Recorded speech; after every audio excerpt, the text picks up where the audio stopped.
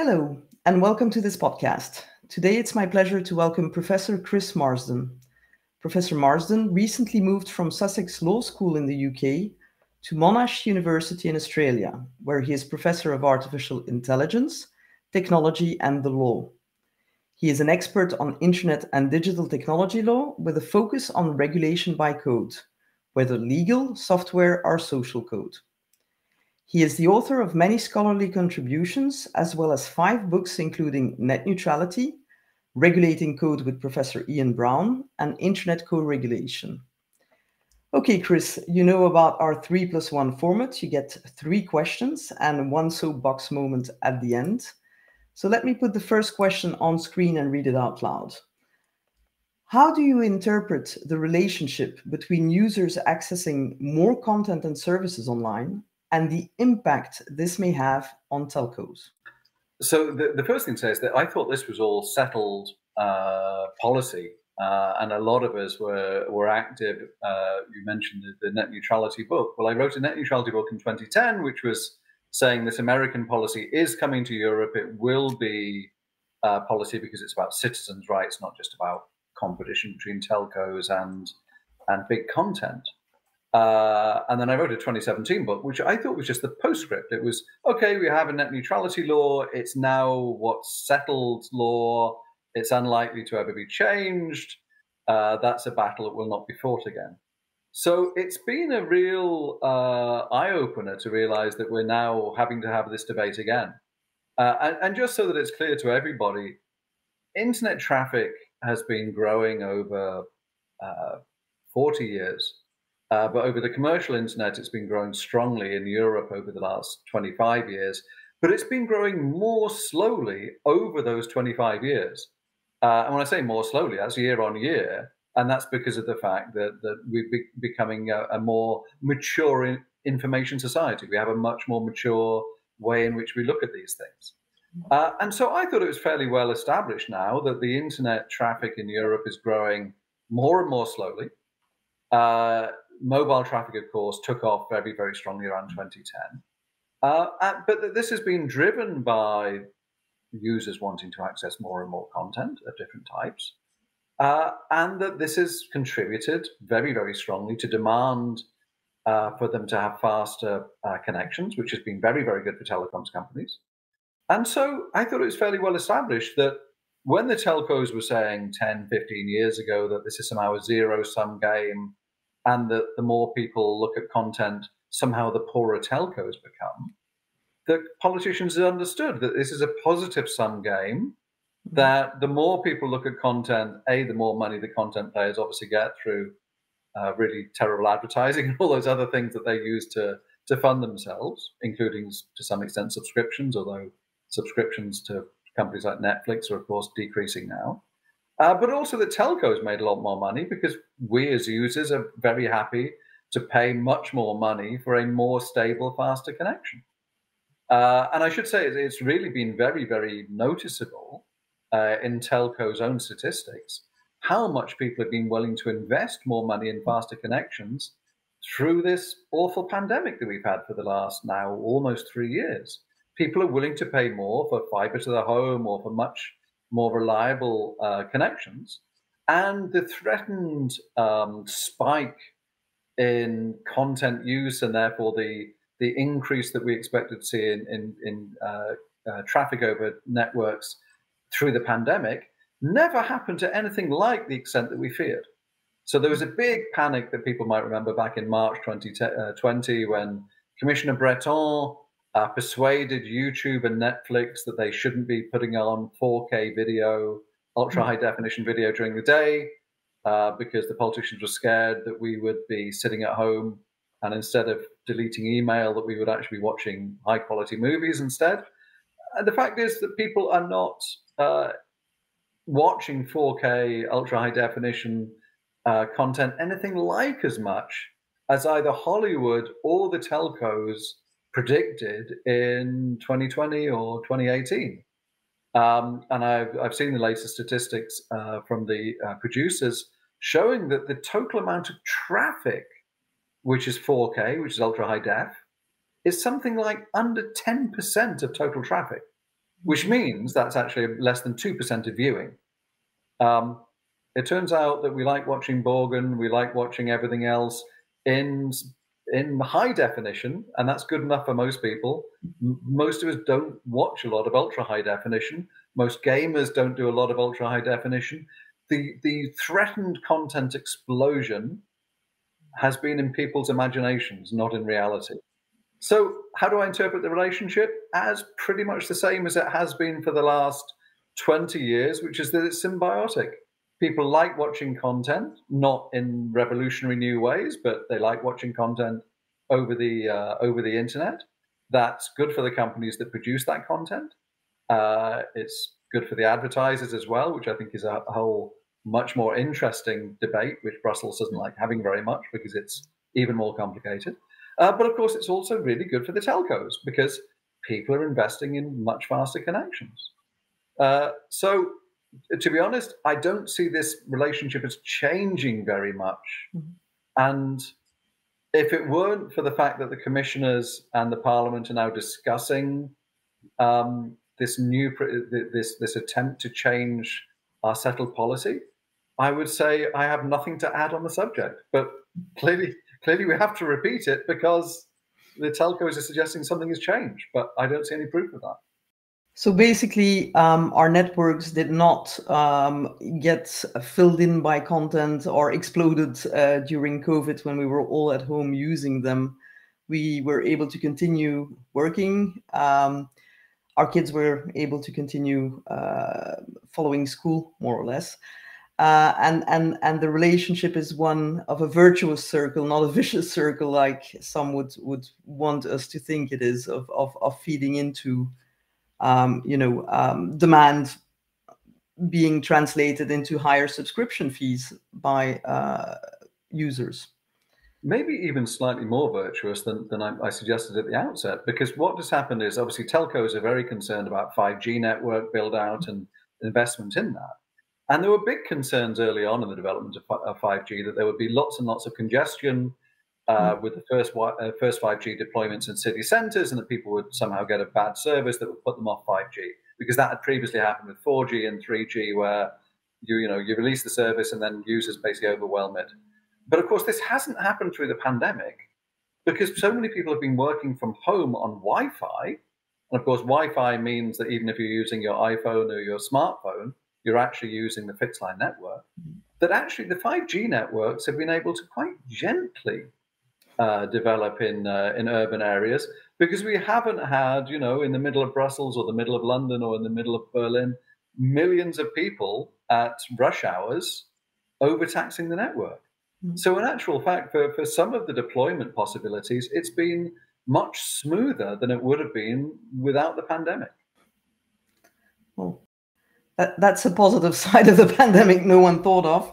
I mean, it's not. I'm not saying it's something anyone intended to happen, but it has been the case that we've been using our fixed networks and we've taken strain off mobile networks to a very substantial extent. It's not just our cars we've been using less as a result of the pandemic, it's also our mobile networks. Even if we've been sitting on our phones doom scrolling and looking at whatever the latest terrible news is, the fact is we've been doing that mainly on Wi-Fi. And so actually the pressure on the mobile networks has been decreased over the pandemic. It's that's an interesting factual assessment, which is true, I think, for most of us, except maybe my daughter when she's in her room and considers the Wi-Fi is not good enough. Let's call her the exception. And this is a statement actually about the increased speeds that we're now getting over the mobile network, that we are now being able to think about substituting one for the other. If you like, you can almost say that we've all become a little bit Finnish during the pandemic, because in Finland, people have been talking about whether or not you can, the speeds of mobile networks have been so impressive that people have been talking about substituting mobile for fixed. That's a slightly separate conversation than this thing about big tech and the telco networks. But it's actually a really interesting point that people are substituting 4 and 5G for the Wi-Fi network. You talked about doomsday scrolling. Let's look at a doomsday scenario that is being projected in Brussels, and look at our second question, which is, What are the inherent dangers, if any, of big tech being requested to pay for the network of telcos? So I suppose the first thing to say is that the question says of big tech being requested to pay for the network of telcos. Well, of course, the suggestion is that all providers of content have to pay the telcos. So it's not just about, I call them the GAFAM companies, Google, Apple, Microsoft, Amazon, and Facebook. I've done that in slightly different order. Which, of course, by the way, calling them GAFAM is something that we said a couple of years ago, and then, of course, Google tried to spoil it by calling themselves Alphabet, and Facebook tries to spoil it by calling themselves Meta in a desperate attempt to distract. But the fact is, those big five are the companies that people tend to worry about, and those big five, of course, are already going to be regulated much more strictly by the Digital Markets Act, right? So we've already got a piece of legislation in place. For which DG Competition is apparently recruiting 150 more people. There's been a budget increase that's been approved by the European Parliament. So we're already regulating those companies in a way which will be much stricter going forwards. But when we're talking about essentially sending party pays, which is about this principle that all of the content providers pay the telco networks, that's about all of them, including the much smaller ones. I think it's not fully understood, even in Brussels, with the more informed technology policy people, it's not necessarily fully understood that, for instance, Twitter is not captured by the Digital Markets Act because a lot of us who are, all of the policy wonks, all of the lobbyists, all of the people around the policy circles, we all really like Twitter. And I hate to break it to all of us, but we're not actually very cool. And it turns out that most people don't use Twitter in Europe, and Twitter is not big enough to be captured by the Digital Markets Act, and is actually a pretty small provider. So we tend to get obsessed with particular networks that actually aren't very big content providers at all. I will say another one. I think of the dangers of encompassing all of the technology content providers in having to pay the telcos is obviously this principle of network neutrality. We already have dangers, which is the telcos and indeed the content providers are being asked to filter traffic to check for copyright, which is a particular danger that we have. There's an assumption which is being built into a lot of these plans, which is that it's really a small group of very big companies on both sides of the debate. And that just isn't the case. And so I think that what the danger is very simple, which is the danger is that what you're doing is putting in regulatory proposals that will make sure that there are very few big tech companies. And those very few big tech companies, I call them GAFAM again, those companies can afford to pay the telcos in any way that they need to. You mentioned I'm sitting here in Melbourne, and in Australia, we have this news bargaining code, which is a way of the very big news organizations, Mr. Murdoch's newspapers, for instance, which have 2/3 to 3/4 of the newspaper market in Australia. Yeah, it's that much of the market. It's an incredibly high number. So Mr. Murdoch and also the major commercial TV networks being paid by big tech. Now, that's fine. That has nothing to do with democracy. That has nothing to do with market entrance. That has nothing to do with the flourishing of innovation. That's just basically a tax on the big tech companies to pay these big news providers. It's a political deal done under the previous government here in Australia. And if we try to move towards this model that the telcos are suggesting, that's the danger. It doesn't hurt the really big content providers because they are truly enormous, but it affects the people at the margins on the particularly on the content provider side. So if you want to hammer big tech, that's what the Digital Markets Act was for. And if that's what, and also to some extent, that's what the Copyright Directive, I suppose, is doing. Although it's again, the danger is the Copyright Directive doesn't affect the big tech companies because they already have the technological filters in place to deal with it. So the dangers are that you're basically just creating a self-fulfilling prophecy. You are helping big tech by increasing the barriers to being able to provide content over networks. And I remember when we were first discussing net neutrality back in the mid-2000s, 2005, 2006, the big discussion that came up was about the state broadcasters. So ARD and ZDF and France Télévisions, BBC and the other state broadcasters, who said, if you introduce charges for content to be carried across these telco networks, you're essentially going to be forcing the state broadcasters to pay the telco networks to provide content that the public's already paid for. And then there's only one policy option, isn't there? Because the only policy option is either you make an exception for the state broadcasters, which creates nightmarish situations in terms of trying to decide what is and isn't a state broadcaster, which are deeply political, and which I would suggest the European Parliament and the European Commission really don't want to get involved in. That is what was suggested 20 years ago to be a career-ending decision by any bureaucrat who tries to get involved in that at the European level, because it raises so many national exceptions.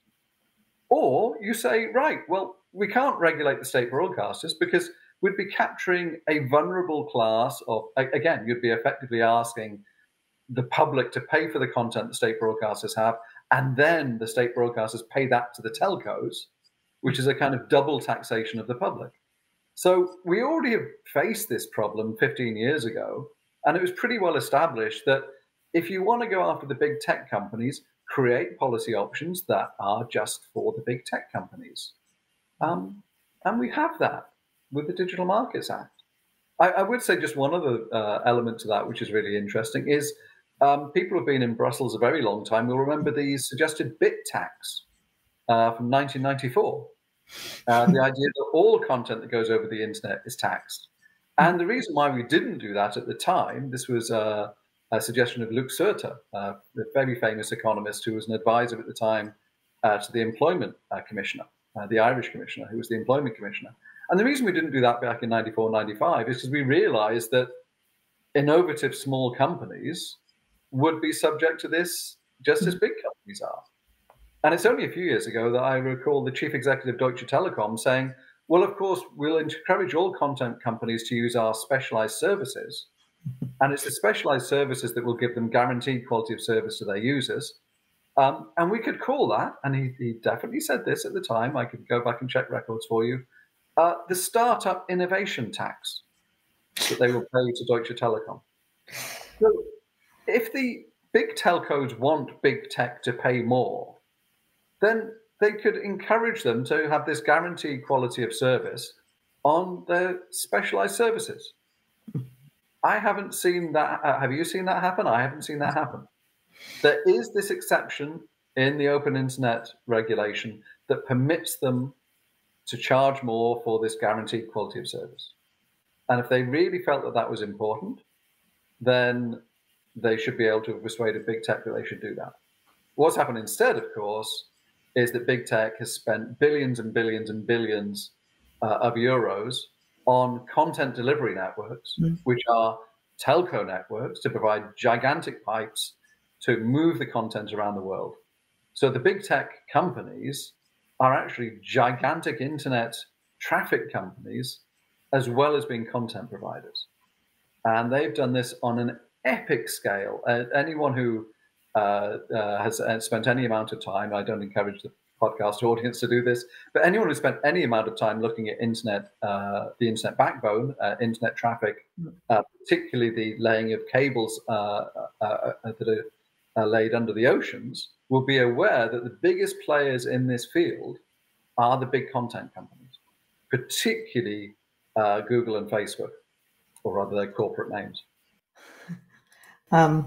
Alphabet and Meta. Actually, you started answering a bit of the third question. So let me switch quickly to that one, because in the different papers that came out recently, there were comparisons between investments. And the question is, do you think it's appropriate to compare the contribution of big tech and telecom operators in infrastructure as suggested by some? I think the issue is that there's two parts of the infrastructure. So there's the last mile, last kilometer local delivery, which of course is where users are paying the telcos for upgrades to their service. And that last kilometre, of course, includes 5G networks, because 5G, of course, now involves so many base stations that ultimately people perhaps misunderstand the nature of 5G and, in fact, the nature of mobile in general. Mobile is only mobile for the last piece of the journey. So actually, from the local base station to your phone, the rest of the mobile network is actually using fiber optic cable, because they're not crazy. I mean, of course, you're not using over-air distribution of bulk signals.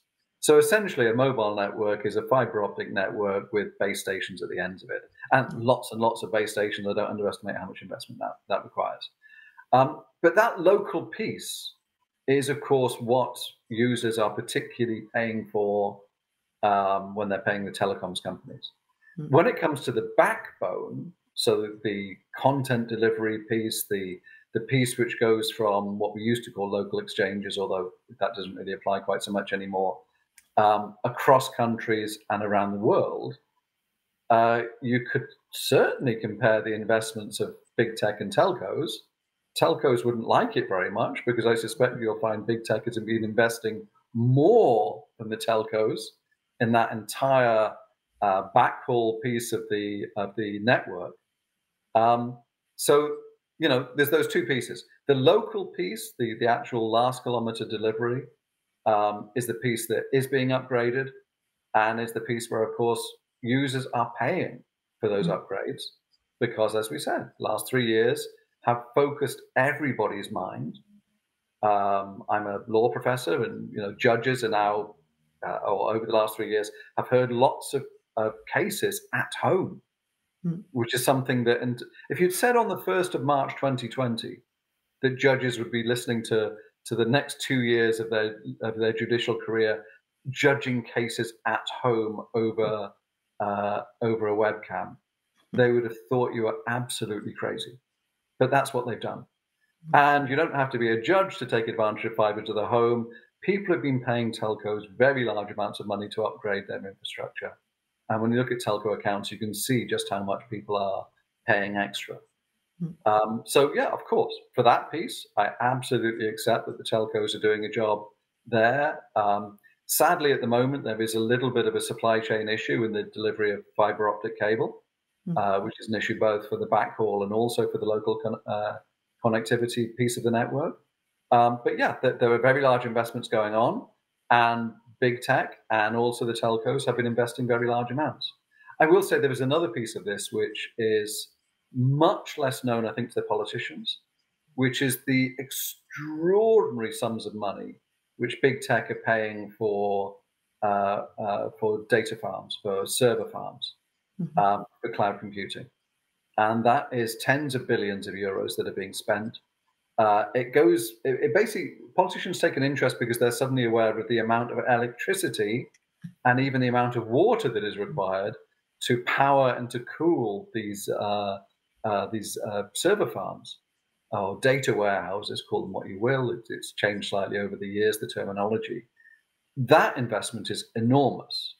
And that's an investment which, yes, of course, telcos are also making that investment. I don't underestimate the extent to which telcos do provide storage for their clients as well.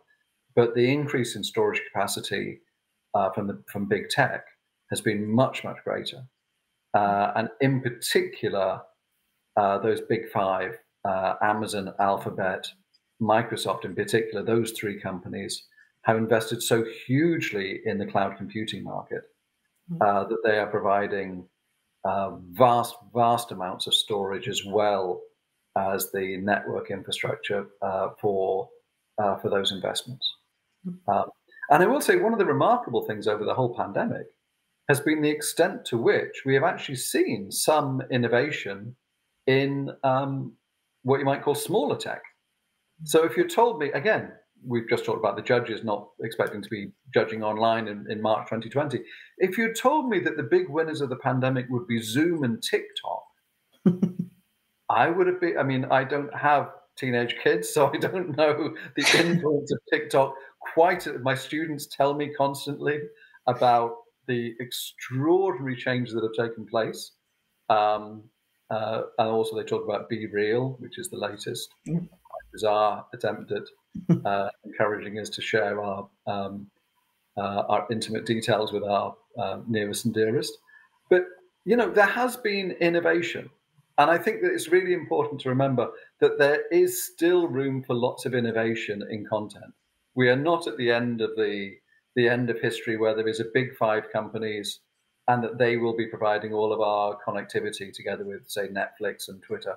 There really is still room for new companies to come in, which is, I think it's. I don't want to talk about the individual business models of TikTok in particular, because of course there's a national security concern there. But I just think it is encouraging and engaging that we do have even more different opportunities for content to be provided. And we've spent 2.5 years on Zoom without breaking the network either. I will say that one thing which very distinctly marks out Zoom from some of the other providers is this parlor game that we've all been able to play for the last 2.5 years, which is watching the closed captioning, the subtitles that Zoom provides for real-time conversations, which is a definite demonstration that there are opportunities for AI to become a much more effective interpreter of our words. The natural language processing of Zoom is at an early stage, I'll say that. I sense the professor in artificial intelligence coming up on that one, and on your Zoom comment and judges at home, I think everyone remembers the poor lawyer that used the cat filter during Zoom hearings of a court case in the United States. Which shows me a rather horrible immigration lawyer. So actually, I encourage everyone to enjoy the humiliation of that particular individual. That's going to happen to a nicer person. and I think it shows that the internet is innovating, changing, getting different shapes, but the commonality all through the internet is cats. It's all about cats. Of course, and I will say one reason why the telcos constantly lose these debates is because the inability to memify their attempts at arguments is a definite demonstration of their lack of understanding of the cat nature of the internet. So we're reaching the end of this podcast, and that means that you have your soapbox moment. I'm putting the two strong ladies of Brussels on screen: Ursula von der Leyen, President of the European Commission; Roberta Metsola, President of the European Parliament. Now is your opportunity to tell them, all the wisdom and expertise that you've gathered over all of these years discussing net neutrality, rediscussing net neutrality, and now for a third time explaining it, what your conclusions are. So I think that there's a really simple thing to say, first of all, which is that the European Commission and the European Parliament held a joint summit in 2011 in Brussels, which I was asked to speak at. And when I was speaking there, the guest list was such that I had to say, I'm not sure why I'm actually being invited to speak to this summit, because I'm actually not opposed to net neutrality. And so I think that they will have to recognize that 80%, 90% of the people they listen to in Brussels will tell them that somehow the internet is breaking and that is why the rules have to be changed. Very simple message for them. The internet is not breaking. The speed of increase of traffic is decreasing. There was a little bit of an increase in traffic in 2020 when we all went home. But over the longer term, you will see the speed of increase of traffic is decreasing. The network, which was predicted to be broken in 2006 and 7 and 8 and 9 and 10 and all the way through this entire internet debate, internet neutrality debate, it is not broken. If they really want to revisit everything that we discussed when we were discussing the fact that we needed to encourage both sides to have a positive sum investment in the internet, they're very welcome to read a very long and frankly too detailed book that I wrote in 2017, which was the one after we'd passed the open internet regulation, that explained how much of the debate had been based on, I'll call it disinformation, information that was not accurate about how the network was growing. So they should be very careful about making public statements that somehow internet traffic is growing too fast for investment to keep up with it, because those prophets of doom, which have been around for 25 years, are incorrect.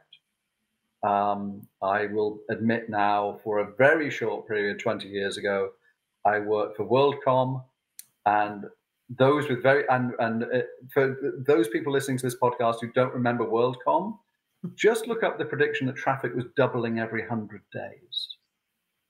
There are lies, damned lies, and predictions of a fast internet traffic growth.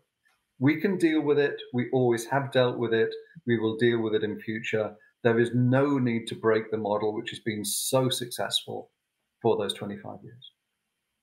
Thank you, Chris. I think that was extremely clear. Yeah, let's to a certain extent, it's maybe frustrating for legislator to hear that they shouldn't be legislating something. But as you said, if it's not broken, and it certainly is not going to break, then it doesn't require fixing. And if you think it should be fixed, then make it an evidence-based solution and not just listening to random claims. Let's put it that way. I can add one more terrible thing for them, Caroline, which is that if they really think it needs changing, then they will need to read. I was on the advisory committee for the report on the 3-year evaluation of the open internet regulation. So this was published in 2019 by the European Commission. They should read that 550-page report and see whether that analysis across all European member states suggested that they need to make any radical adjustments to the open internet regulation. If they can't bring themselves to read that report, then they have no business amending the regulation if they're not willing to look at the evidence. That's it's 3 years old, the report. So it's it's relatively recent in terms of this debate.